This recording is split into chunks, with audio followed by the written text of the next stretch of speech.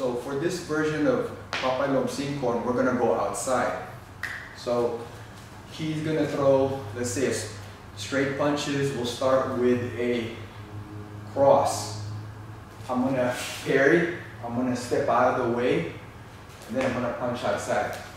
So I could do this all day, just punch outside, and I have to wait for my opportunity until I could do a combination, or I kind of throw him off guard. So it throws that cross, boom, right? Goes back, throws that cross, boom. So I could do this whenever I have the opportunity. But let's say I'm able to throw him off. Maybe I hit him in the right spot, right here on the solar plexus, or maybe I'm able to follow up. So he throws a cross, then boom, boom, and I got him busy. And this is my opportunity to bring him down on my knees. So pull him down, boom, right here on my knee.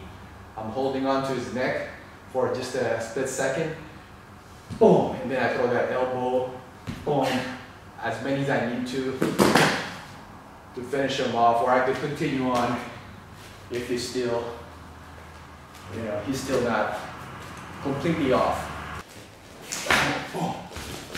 Oh, okay.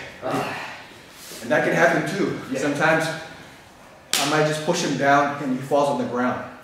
So then I don't have to put him on my knees. This is more stylistic, sort of the Muay Boran way of doing it. But if he falls on the ground, that's fine too.